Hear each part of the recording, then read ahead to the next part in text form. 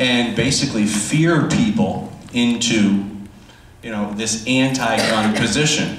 I couldn't really understand at first why it was happening or how it was happening, so I started to research, and I started to really take a look at propaganda and the fear tactics and the strategies that are used to convince people who don't really know any better, people who aren't necessarily gun owners, but to fear them into this, you know, this anti-gun position. So I talk a lot about the mindset, the thought process, and I'll get into, you know, ways that the media is deceitful in this whole conversation, how they shape the narrative to instill an irrational fear in people and an unjust hatred toward gun owners. You know, we hear all the time, we hear, you know, the blood is on your hands, or, you know, the NRA is killing babies. We hear all this stuff all the time. We know it's not true, but they believe it because they don't, that's all they get. That's all the information that they get. So I talk about that, those strategies.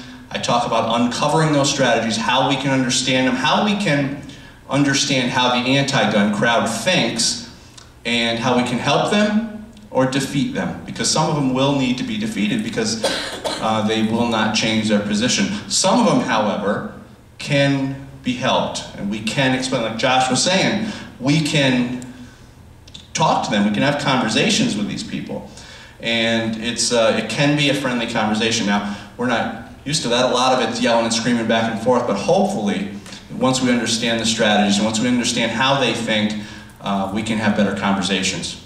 So, that's it in a nutshell.